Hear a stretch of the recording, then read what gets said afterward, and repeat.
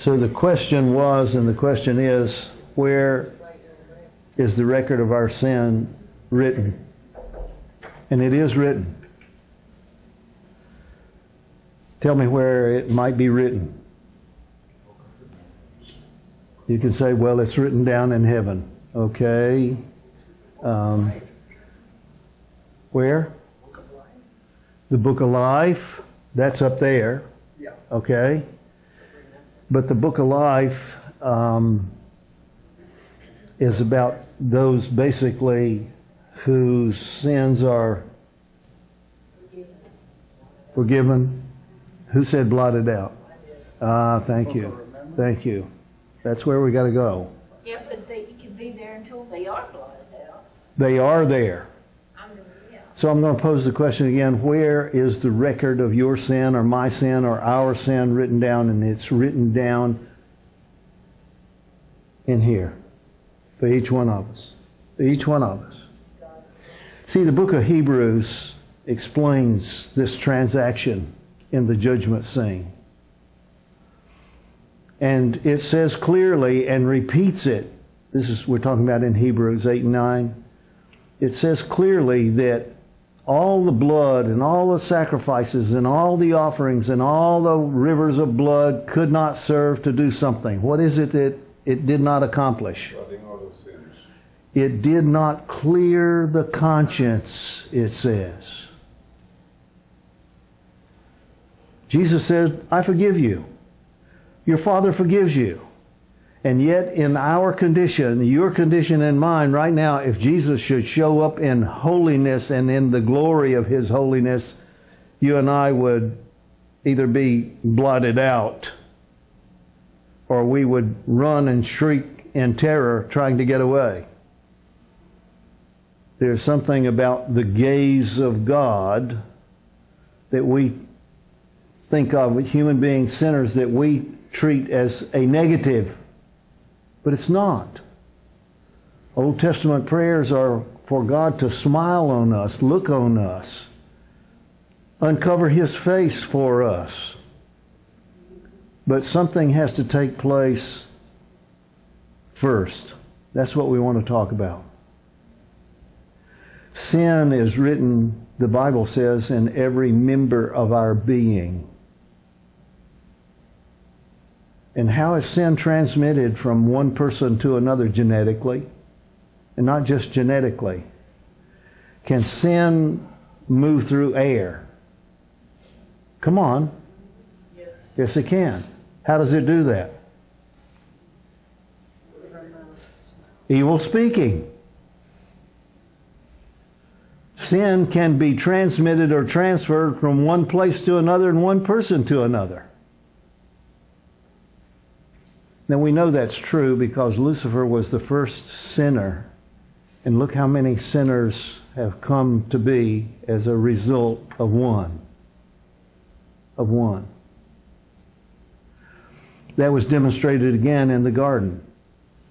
Eve was one person who made one choice, one wrong choice.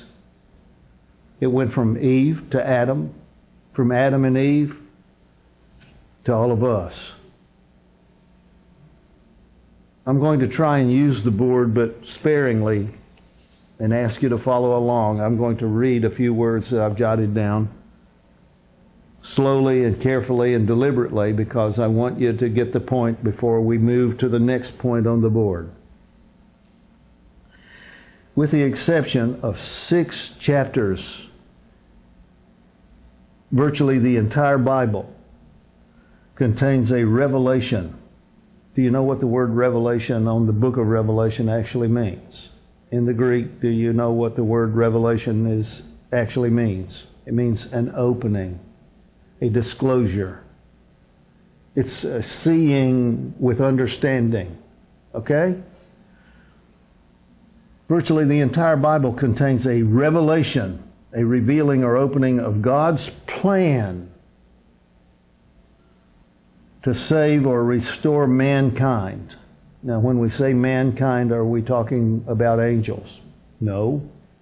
We're talking about human beings. When we say mankind, are we talking about men only? We're talking about all of us as a family. So God is proposing and bringing to pass to reality a plan to restore mankind to our Edenic state. Edenic meaning the Garden of Eden. Now there's already a problem in this matter, and here it is. You and I were never in an Edenic state. You and I were polluted before we were born, because we were born in a polluted world, polluted atmosphere, polluted, sin-polluted body. So when we say or reason that God is going to restore us, mankind, to our former Edenic state, you and I have no former. So you and I are recorded and accounted in Scripture to be kin to Adam and Eve. That was the original record, Adam and Eve. And kin to whom else? Come on. Because the first Adam and the first Eve could not deliver you and me, could not save you. Once they were sinners, they cannot save you and me. So who are we looking for? Genesis 3:15. Who are we looking for? A Messiah, a Savior, a promised one to come. And who is that one? Of course, it's Jesus, but we refer to Jesus as the second Adam. That's A-D-A-M, not A-T-O-M. The second Adam. So we're talking, and we want to begin here looking at, thinking about, trying to understand a plan that God, and as far as I can see, no one else has devised. God has devised the plan that we refer to as the plan of salvation. Okay? Now there are many ideas as a consequence of people reading a few verses in the Bible or putting verses together. But many honest-hearted, devoted Christians believe that we are going to have this restoration in these bodies in this life. So I'm going to take you to the next question. On the resurrection morning, do we come up with the old bodies that have the record of sin written in the members? Come on. On the resurrection morning, do we come up sinful, and then we are changed in a moment, in the twinkling of an eye?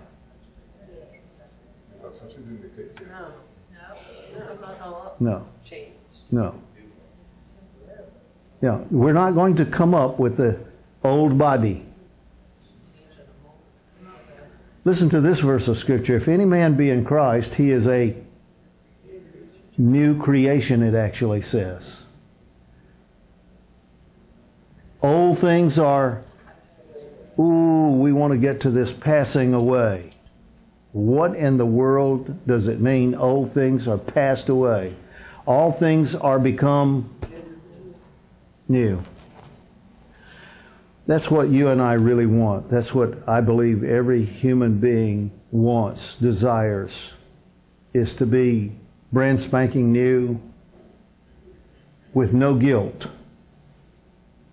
No evil within and no evil without. Oh, I believe that's God's plan, to take care of the evil within and the evil without.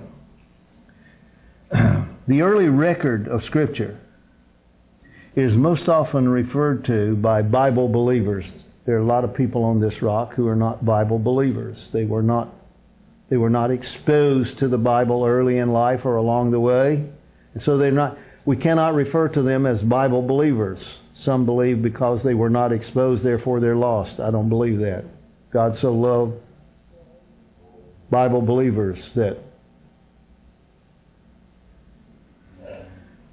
So the early record is most often referred to by Bible believers as the Old Testament or the Old Covenant. I think I need to put a couple of lines on the board. We've done this, but we need to see it again. And what we're going to do is narrow the focus. We're going to get the big picture, and then we're going to work down and down and down, because this plan is taking us to a single moment in sanctuary time, in sanctuary event. A single moment. And everything else, I don't want to say is secondary. I don't want to say it's irrelevant. I don't want to say it has no meaning or no merit. But there is a moment. There is a point. And everything is designed to bring sin and sinners to this moment. So what we have here is the Old Testament, Old Covenant. And something happened here so that we now refer to this as the New Testament, New Covenant. And of course what happened was the cross. What was the great change that took place at the cross? We're talking about the plan. This is the plan of salvation. First 3 chapters of Genesis, last 3 chapters of Revelation. Everything between is sanctuary time. Sanctuary time is all about blood and death and a lot of unseemly things. Do we want a sanctuary to go with us throughout the ceaseless ages of eternity? No, we don't. We would like for the record to be expunged, erased, removed. But that's not possible, and it's not going to happen until this plan that God has devised is worked out, is completed. Now,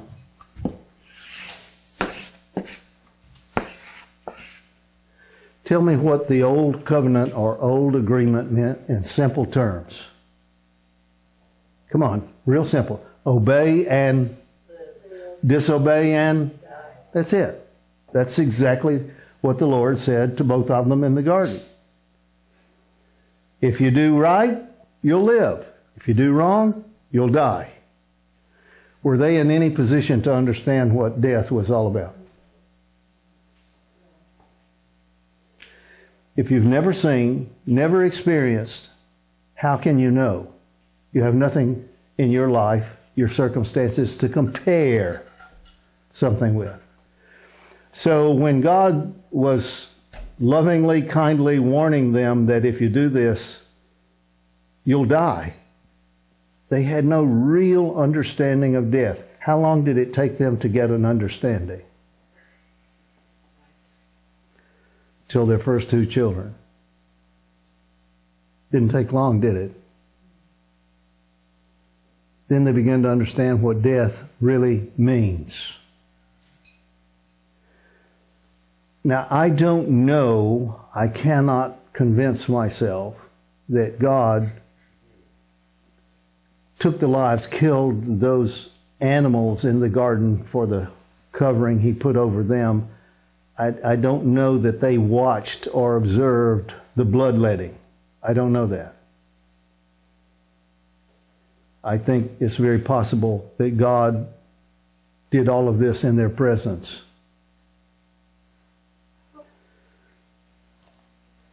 Tell me what the new agreement is.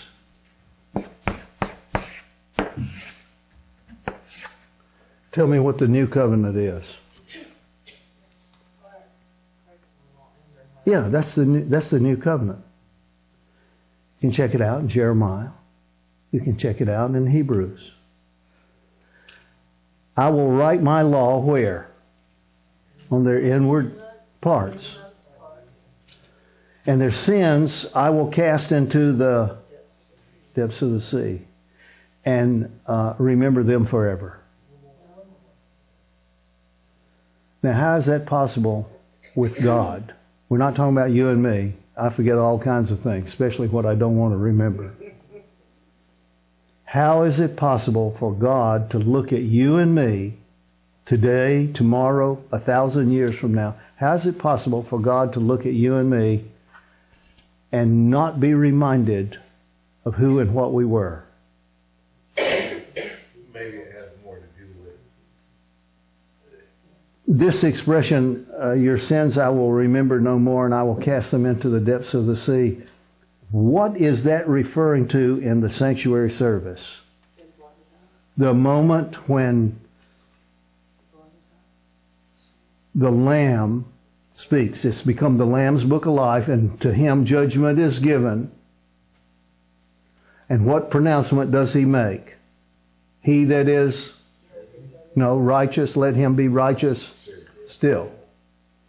And he that is filthy, let him be filthy still. So the transaction that is to take place in here, I want to be careful that I don't say that your good works and my good works don't count down here right now. They do count. Every good thing that is done counts for goodness.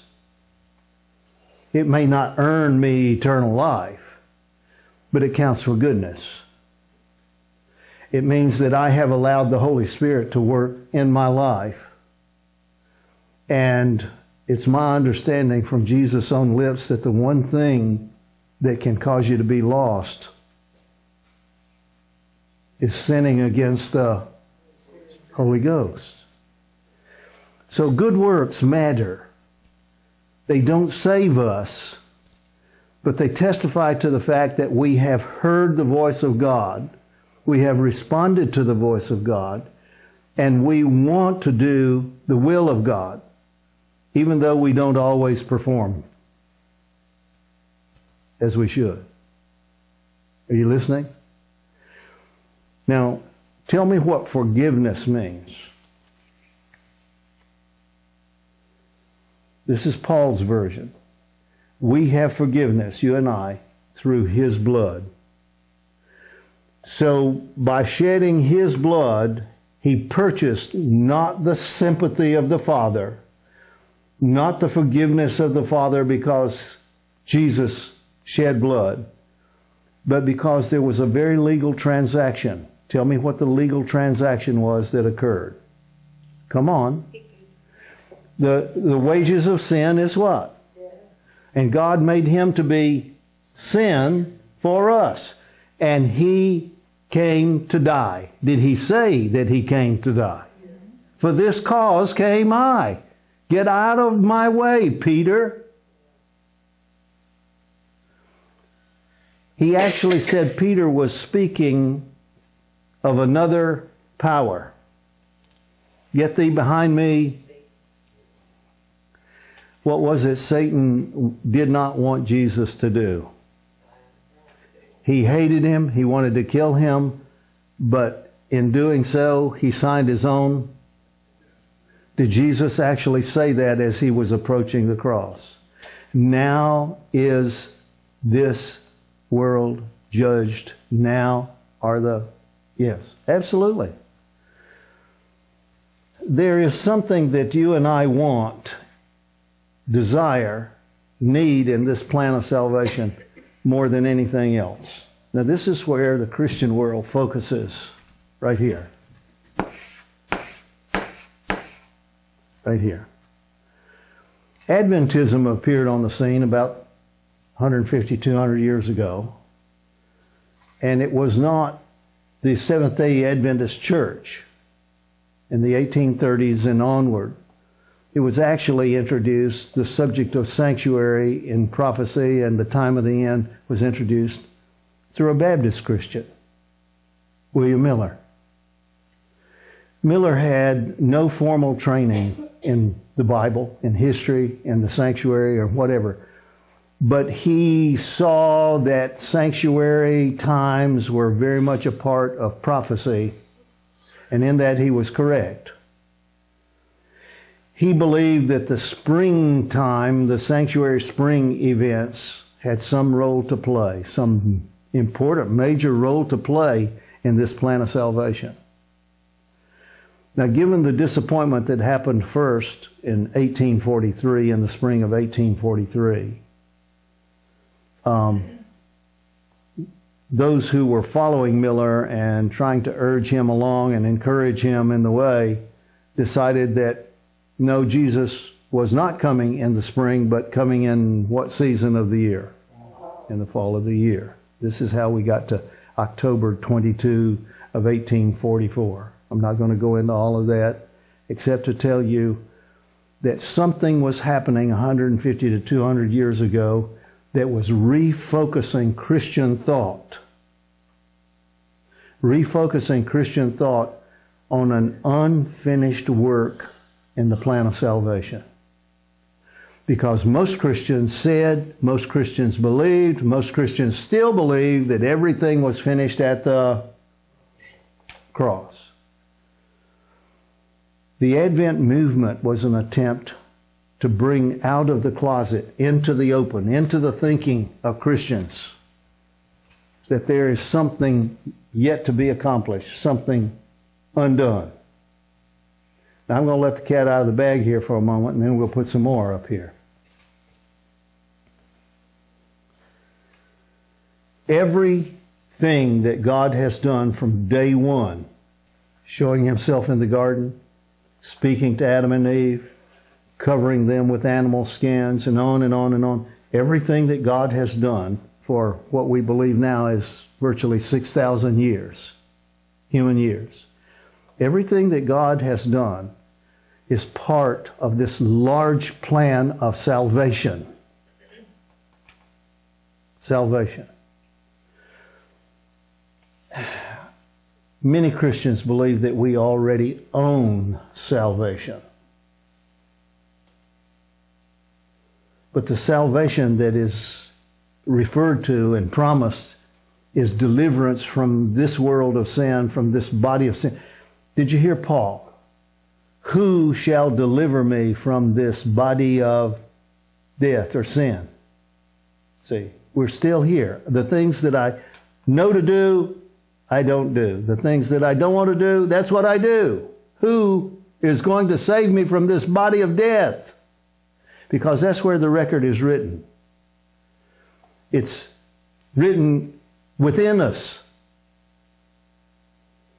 I told you my professor at seminary, but there may be some who haven't heard this experience. The year I spent in seminary was an eye-opener. A typical class had 40 to 45 ministers or would-be ministers, ministers in the making. And you don't just choose anybody to be a professor in graduate school. And that's what seminary is, graduate school. It's not high school, it's not college. It's graduate school. So you expect your professors to be up here in your thinking, up here. And so I'm sitting in the class on this occasion, 40 to 45 ministers or would-be ministers in the class. And the professor posed a question. He said, if a sinner marries a sinner and they have a child, what will the child be? Come on. He waited for the class to respond, and we said virtually with one voice, a sinner. Okay, he said, if a saint marries a saint and they have a child, what will the child be? And the whole class fell deathly silent because they understood in an instant that sin is written in us. Mom and dad may be, quotes, converted and baptized and whatever. Can they pass any of that love for God or whatever respect for God along to their children? Yes, they can. but they cannot cleanse the heart. They cannot change the record of sin. It's passed from generation to generation. We're all sinners. Now, what you and I want is what David finally came to wrestle with in his terrible experience, and he's praying in Psalm 51, Lord, don't take your Holy Spirit away from me, please, because he had done terrible things. And he knew the consequence of doing terrible things was that the Spirit of God would what? Go the other way. So he's begging. Why is he begging for the Holy Spirit? Come on. Why is he begging for the Holy Spirit? Because if there's ever going to be a change in him, it requires the working and the presence of the Holy Spirit to change the heart and the mind. You listening? So on the resurrection morning, do we come up with this old body of sin, this old mind and heart of sin? No, we don't. No, we haven't gotten to the 144,000 in this discussion yet. That's a different arrangement. But we're talking about you and me and all those who've lived before us and who may pass away between now and the moment Jesus comes in the clouds. Some transaction has to take place before the resurrection morning. Not on the resurrection morning. Before the resurrection morning, something has to take place. And tell me again, what is that pronouncement that is heard in heavenly places in the sanctuary? He that is righteous. If you ask me, with the understanding that I have presently, which is certainly not complete and may not even be correct, but if you were to ask me, what is it that you really want from God? What is it? Well, I could say, I want eternal life. But that's rather selfish. I would like to own a half mile of the streets of gold. That would not be virtually selfish. That would be totally selfish. What do I really want from God? I want to be able to stand in the presence of God without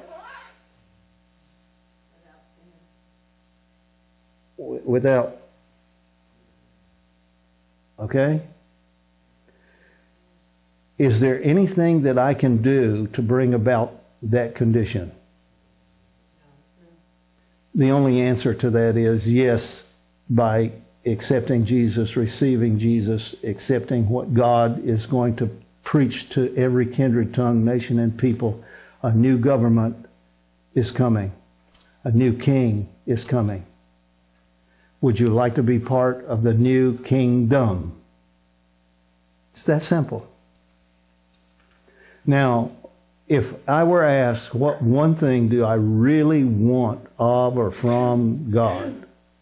What I want is the guilt, the true guilt of my sin and the record of my guilt to be totally what? Expunged. Erased. In Scripture and in the sanctuary, that transaction is referred to as the blotting out of sin. Now I want to take you back in your thinking 2,000 years ago to the day of Pentecost. The miracles that were occurring were rather limited. There were 120 people in that room, and the Holy Spirit came into that room like a rushing mighty wind. Doesn't say that was happening all over Jerusalem. Doesn't say that at all. It was there where they were gathered in the name of Jesus. And in answer or obedience to His command, don't go anywhere. You wait or tarry here until you receive the promise of the Father. And what was the promise of the Father? The Holy Spirit. So the Holy Spirit came into this room like a rushing mighty wind, and when the rushing sound ceased, what appeared above their heads? Fire. Wind and fire, both of these are somehow a revelation and opening to our dull senses of the mighty power and work of the Holy Spirit. So this rushing mighty wind and these tongues of fire were translated publicly out in the marketplace and at the temple and so forth. When they are driven out into the streets of Jerusalem, 120 of them, and they began speaking in other languages, it says. Now, I have not satisfied myself they were actually speaking in other languages. We can at least deduce that people were hearing in their own language. They might have been speaking in, Hebrew or whatever, and the others may have, the miracle was in the hearing. It doesn't matter. Something is taking place that is miraculous. There is a power and an energy that is working that we've never seen it on this wise before. How is it possible? It's not possible except through the miracle working power of the Spirit of God. Now, Peter concluded, this is Peter because I hesitate to use the expression head honcho, but Peter is the one that put himself out front there when people started saying, these are all drunk. Just pay no attention to these people. Peter said, they're not drunk. But this is that which was promised by Joel, the prophet. It shall come to pass. And Peter turned this expression afterward in the book of Joel to, it shall come to pass in the last days. What does that tell us about Peter, and what did they believe? That this was what? The time of the end. Okay? This was the time of the end because it shall come to pass. Well, Peter said, you better be careful. You better give heed. Repent, every one of you, that your sins may be... here we are. That is the ultimate, the last work in the sanctuary, which has been transacting for 6,000 human years. Someone will be alive when the knocking on the door is heard. That's called the first angel's message. Fear God, give glory to Him, because what has come? The hour of judgment. Well, it's His judgment, yes, but it's the hour of His judgment in that He and He alone, this is Bible, He and He alone has the power to blot out sin.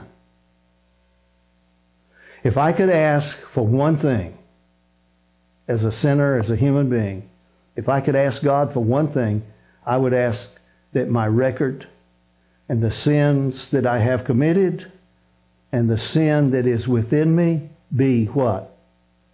Come on, erased, blotted out. So, if He's going to blot it out without blotting me out, what is He going to do in that moment?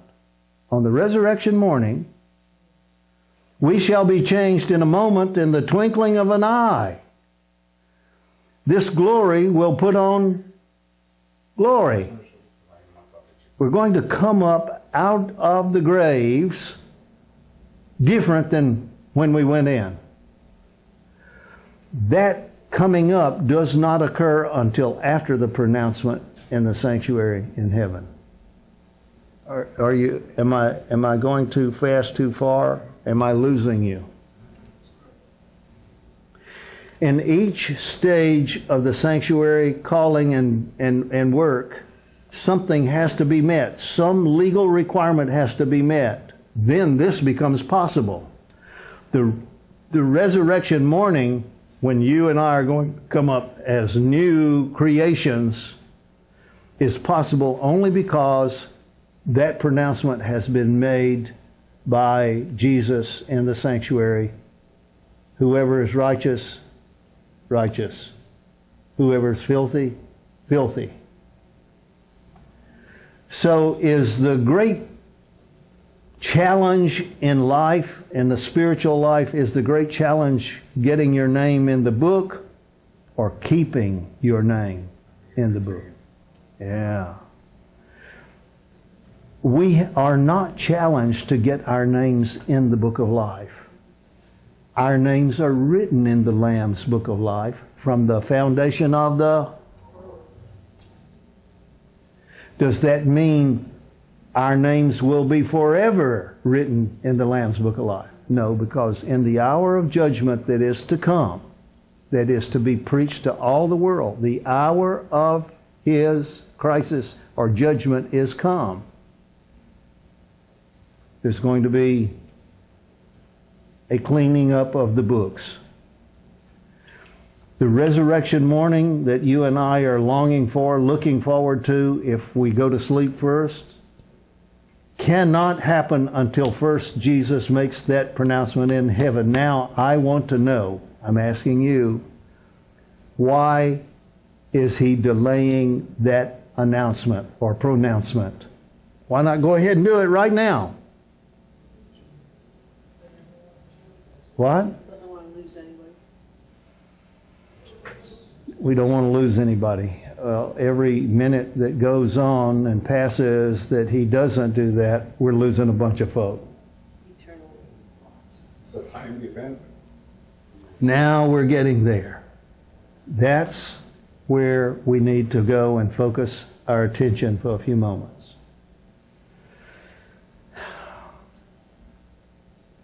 I can ask God to speed time up. I can ask God to do things that I know are recorded in Scripture as happening only in the great day of the Lord. Well, Lord, I want the great day right now. I want it to come today. So I'm asking you to speed things up. Daniel was told repeatedly, at the time appointed, the what? The end will be. At the time appointed. And that expression, time appointed, is the Hebrew moed. It means the sanctuary times.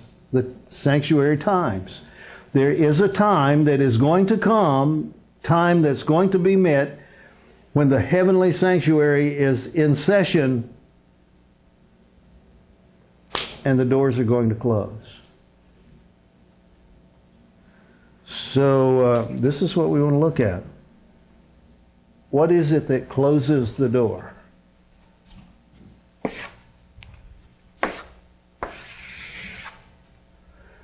From the time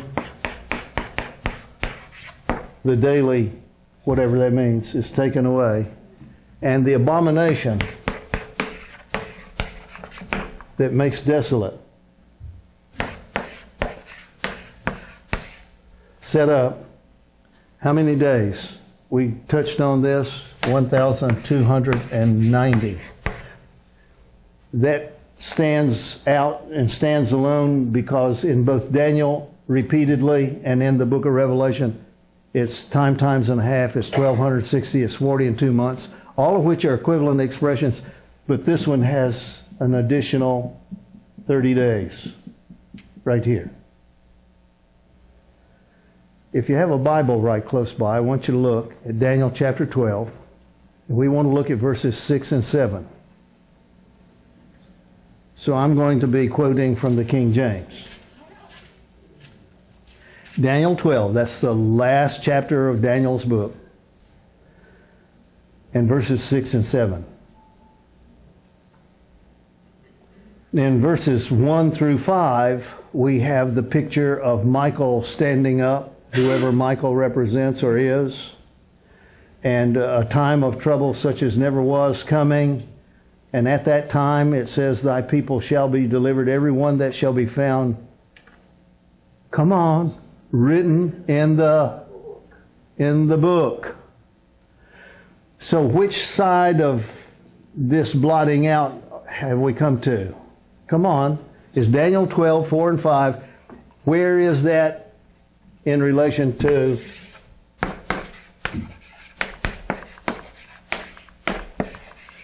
the blotting out?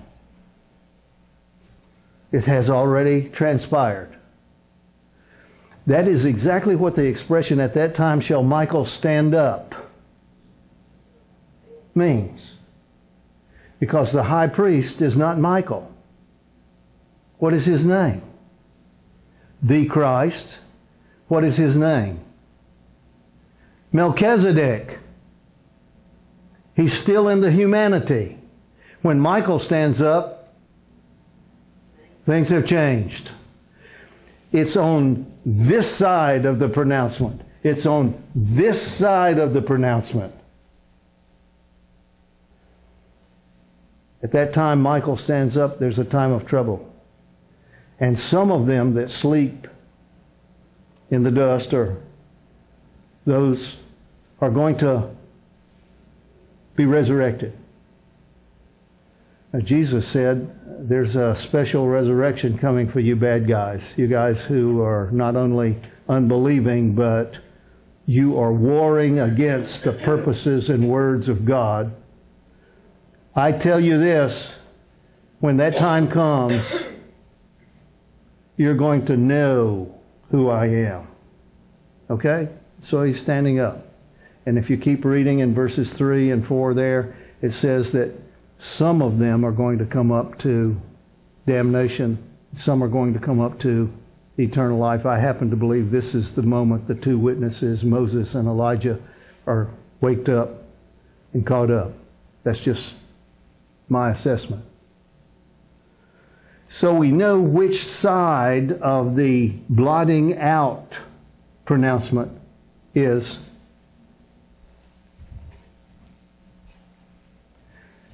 It's when the abomination that makes desolate is set up, standing up, sitting where he ought not, saying what he ought not. It's at this moment that Michael stands. This is the moment, right here. The pronouncement to blot out sins has been made before that. So we know what's going on. Those who are forgiven, where is the record of their forgiveness? Their names are retained in what? The Lamb's Book of Life. And those whose names are not retained, when will they discover? Too late. We're talking about folk who lived and have died. But when will they discover their names were not retained in the Book of Life? Come on. There's a resurrection here, and there's a resurrection 1,000 years later. That's when the wicked stand up, wake up, to discover their names were blotted out. Not their sins, their names were blotted out. So if we could, I don't know how to illustrate it, but if I take a picture, this would be the great picture right here. 6,000 years of humanity and sin. But I would like to understand more about where we are and what God is doing now. We know what He did 2,000 years ago. We know, we've seen, we've read, we've heard. I want to know where we are in this record today. How can we know? Come on. Jesus Himself explained it in John 16. When He, the Spirit of truth, is come, that's the latter rain, the Holy Spirit, He will guide you into how much truth? Now, what is the all truth? Keep reading in the verse. 16, 13, 14. And He will show you things to come. That's what happens in the book of Daniel and Revelation. The things to come. These sanctuary times. That's what was explained to Daniel in Daniel's second vision, chapter 8. At the time appointed, the end shall be. So, We have verse 6. You looking at it? Verse 6, chapter 12. And one said to the man standing above the water, above the earth, the one said to the man dressed in linen, how long shall it be till the, what's the next word? The end. Boy, has that question ever been asked before? So if you were trying to read your way through Daniel or even through chapter 12, what is the magic point? Magic's not the right word. What is the moment that you're looking for? How long till the end? The blotting out of sin is the end of something. Tell me what it's the end of. What? Come on. Sin? Yeah, well, whose sin? No, mine. If I could ask God for any one thing, what do I want? What do I really need? I need the total record of sin in my life. What I've done and what I haven't done, and what I need most and beyond all else is the total record of sin in my life be what? Erased, blotted out, forgiven. That's what I need more than anything else. Oh no, you need to have your family. Well, if you're blotted out, you don't have your family. I wish my little grandmother Chadburn were alive today and could sit here. She'd have to turn her hearing aid up all the way to hear us. She wouldn't see much. In her 50s, she lost her hearing and lost most of her vision. She was a genuine Christian. Genuine Christian. Her mother, my great-grandmother, became an Adventist Christian when she was just a young woman coming with her family in a covered wagon through the Cumberland Gap. That takes you way back there. She, with her husband and 2 or 3 children at the time, settled in Rome, Georgia. And it so happens that an Advent, that's what they were called, an Advent evangelist was preaching the soon coming of Jesus. Was preaching the Advent message. My great-grandmother heard that, accepted it, and so she became a Seventh-day Adventist Christian. She had several children, 8 or 9 as I recall. The only one of those children who became a Seventh-day Adventist with her or after her was my grandmother, Maud Chadburn. She was a Christian. Forget about Adventist. She was a Christian. Then she became an Adventist Christian. And she loved the second coming of Christ. I wish you could have known her. She tried to witness to, she did witness, not try. She witnessed to all of her children. The only one of her children, and there were 7 as I recall, who at some point in life accepted the Advent message was my mother. And before my mother made that decision, my grandmother had witnessed to her for several years. In those several years, my mother had a dream one night. She believed that the dream was from heaven. She dreamed that she was in a river swimming, and her mother was swimming beside her. And for a while, we were okay. But then the current began to work against us. Now, I'm a young woman. My mother is older. She's the one who should tire, but my mother kept swimming, and I found myself falling behind. And so my mother related this dream several times in my life, and I remember it and I believe it, that she had the dream. As she began to drop behind, she called out to her mother, "Mother, save me. I'm too tired, I can't go on." And she said, my mother looked over her shoulder at me and said, "Lily," her name was Lily Mae, "Lily,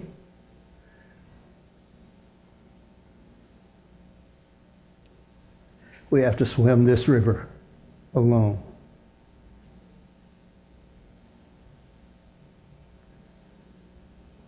What river are we talking about? What is the alone talking about, referring to? We have to swim this river alone. Can you be saved on somebody else's good deeds? Yes, the good deeds of Jesus. Other than that, no. We have to swim this river alone. So if I were presented with one choice, choose one thing, what would you like to have? The one thing that I would like to have is my record blotted out. Now, if that included blotting me out, so be it, but I want my record blotted out. I don't want any of my record of sin to go on to the other side. And God's not going to allow the record of sin and sinners to go on to the other side. That would not be heaven. I would want my record blotted out. Do I have a right to ask God for that? Come on. Do you have a right to ask God for that? Of course. Do you have a right, or do I have a right because I'm worthy? No, I have a right because Jesus purchased that right for me and for you. Now, I believe that virtually everything that is required in the sanctuary has been accomplished except the blotting out of sin. I believe we're living in the closing hours of sanctuary history, sanctuary time. I believe that. Oh, there may be a few years left, but we're talking about 6,000 years of sanctuary time. And I believe we're living at the end of that record. One or two points, and we'll close. Most Christians focus on the beginning of the new covenant. I'm a new covenant Christian.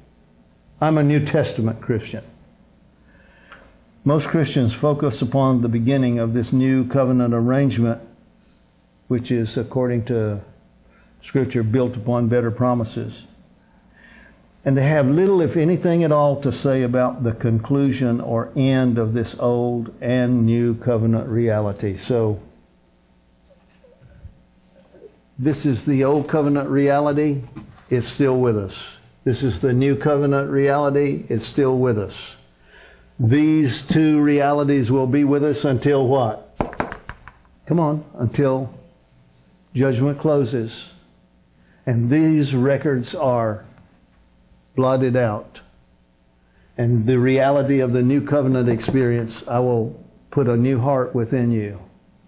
I will make you new inside and out. That's what we're waiting for. Now the question is, do we understand that what has to happen is not the mark of the beast? Is that going to happen? Oh, absolutely. What is Satan attempting to do with the difficulties that he is going to bring upon the whole world in these closing moments of time? What is he trying to accomplish? He's trying to defeat the purpose of God when the judgment is called into session. Now, that makes sense, okay? But what is he trying to do with all the troubles that are going to come? Fire, flood, earthquake, war, bloodshed, all these things that are said to come, will come. What is he trying to accomplish in these things? Come on. What? Kill us. well, kill us, but even if we believe in Jesus and call upon Him, even if I die on the resurrection morning, the right resurrection morning, I believe I'll be resurrected. What does Satan, what is he trying to do? The same thing he has always done. Why was he trying to kill Moses as a baby? Why was he trying to kill Jesus as a baby? What is about to take place in the sanctuary, in the closing moments of sanctuary time? What is about to take place that Satan wants to distract? But the judgment shall sit and take away his dominion. Revelation 12 says, he comes down, he is angry because he knows something what? That his days are numbered. That's it. His days are numbered. Once the judgment is called into session, what can you and I know if we know the Scripture? Once judgment is called into session in heaven, what can we know? It is not going to be interrupted. It is going to continue until the finished work in the sanctuary is accomplished. So what is this daily all about? Why in this entire discussion in Daniel does it come down to Michael saying, now this you need to understand. But understand, from the time the daily is taken away or removed, and the abomination making desolate set up, there shall be. These are the measured days. Measured days of what? Or for whom? Or to whom? This is where Revelation 12 must occur, right here. Satan has come down to you having great wrath because he knows his days are numbered. We can talk about this more another time. This is where you begin to count. Now we're going to count 1,290 days. Only if you live through the 1,290 days can you count the 1,290 days. You listening? Are there some people who are going to live through this time of the end and the time of trouble without tasting death? Then when that pronouncement is made in heaven,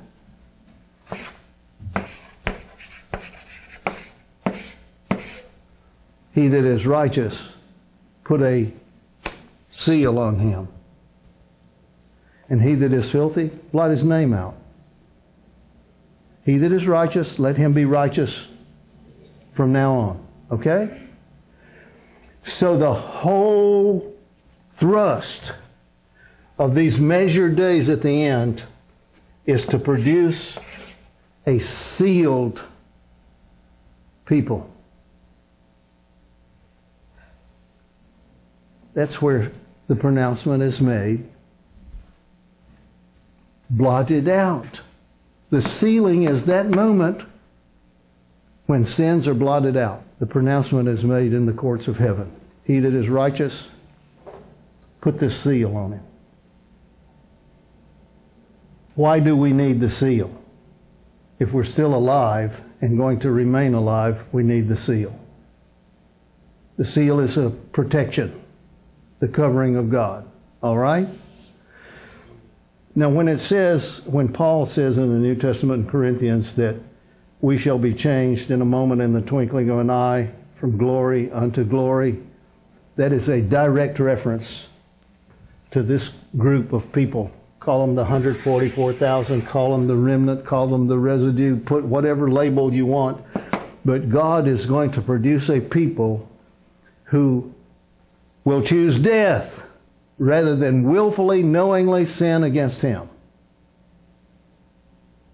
Listening? So in the garden, Adam and Eve were tempted. You understand that the serpent was there and he was ready to bite. That's what serpents do. He was ready to bite, but more than that, he had a gun and he had a sword, and he said, if you don't take that fruit and if you don't eat that fruit, then I'm going to kill you. What could Satan do back there? Nothing. There had to be deception. There had to be a choice made on their part. He could do nothing in the garden. Now we're going to come down here 6,000 years and tell me what he says he's going to do to those who stand up against him and stand up for God. Wipe them out. Not a single one remains.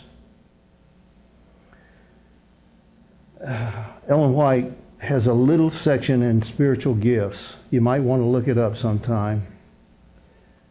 She talks about this little company. And all appearances are against them. It looks hopeless.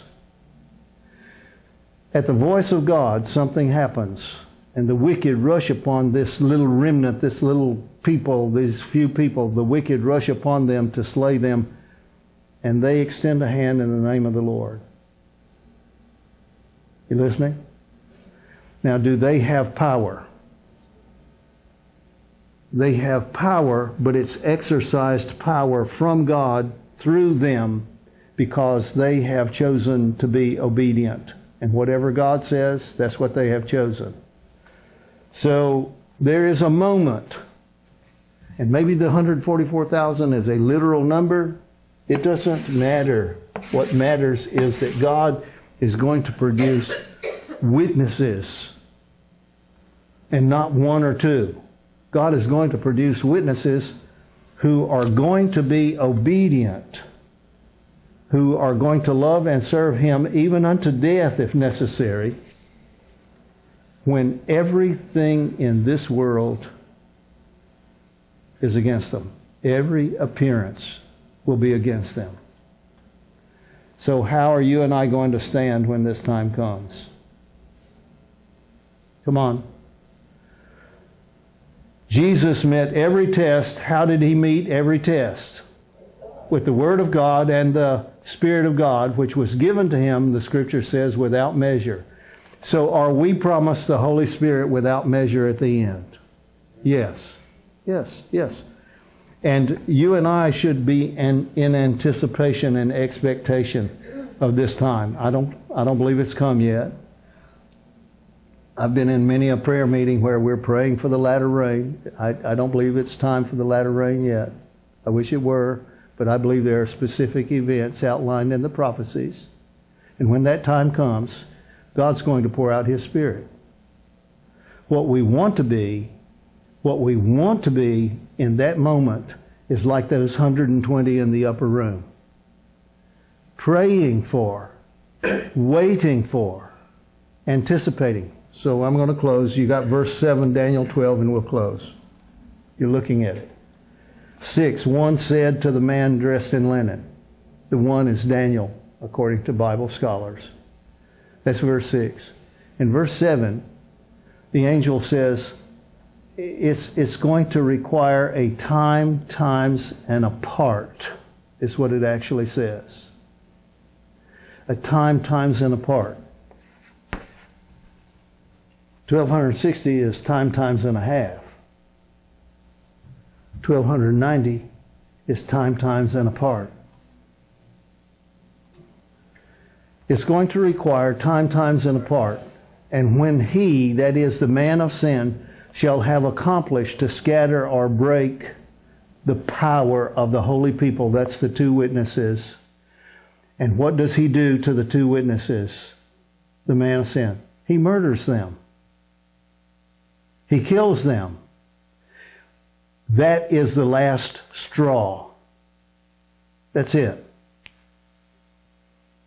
God has worked miracles for 1260 days at the hands and the preaching of Moses and Elijah. They are clearly sent from heaven and they are put to death. And it's at that moment that Michael stands up. I'm trying to put these pieces together so that you don't see they're just floating around somewhere. There is an order to these events. So there's a seal placed upon God's people at a certain moment in time.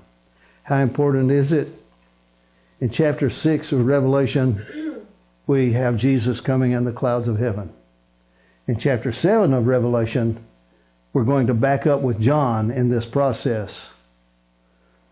And the angel, the command from heaven is, hold, hold, hold the winds. Don't allow the winds of strife to blow until we have sealed the servants of our God in their foreheads.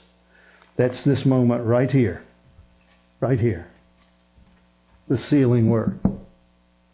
Now, do you think of yourself as being worthy of being one of the remnant?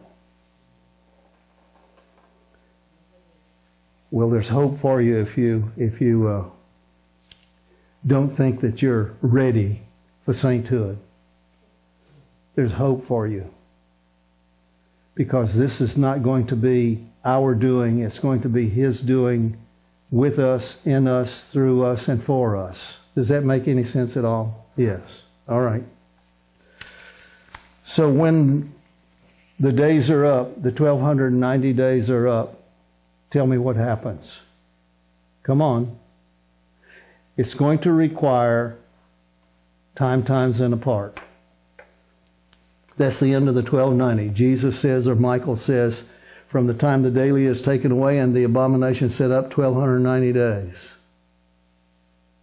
3.5 days after the 2 witnesses are murdered, a voice is heard from heaven. That's the voice of God saying, stand up and come up. Evidently, the 1290 days have to do with this murdering of the 2 witnesses. Is there any part of this prophecy in Daniel that reaches beyond 1290? A blessing is pronounced on those who wait and come to what day? 1335. So 1290 from 1335 is how many days? 45. Wow. I haven't worked that one out yet. I've been trying for about 40 years plus. And when will it get worked out? When the time of the end comes and the Holy Spirit makes it clear. That's right. Well, folk, we're just flesh and blood. All of us. There was a time in my experience when I looked at flesh and blood as something that God frowned upon. But I don't. Because I don't believe He frowns on any one of us. I believe that you and I have a right, purchased, paid for by Jesus. We have a right to come before God and ask for favors. So my favor is this, Lord, in the day of handing out favors, blot out my sins and not my name. Does that sound good? Does that sound right? Father in heaven, one day, and we believe soon now, one day we're going to see Jesus coming in the clouds with power and great glory, He said. All the angels of heaven are coming with Him. We would be overcome by that sight, by that event, except You cover us with Your light first. You shelter us, shield us, and seal us with Your love and care. It may be that some of us, perhaps most of us, will sleep before Jesus comes. As long as our names are kept in the book of life, it matters not. What matters is that our names are written there. What matters is that we will hear His voice and recognize it. My sheep hear my voice and know me, and I know them. We thank You for the rich promises we have in the Advent hope and Advent message. I pray that we have a larger understanding today than our fathers before us. That's the way it should be. More light, more light, more light. We appeal for more light from heaven. More courage. We ask to be blessed in the blessed name, in the name of Jesus the Christ. Amen. lost.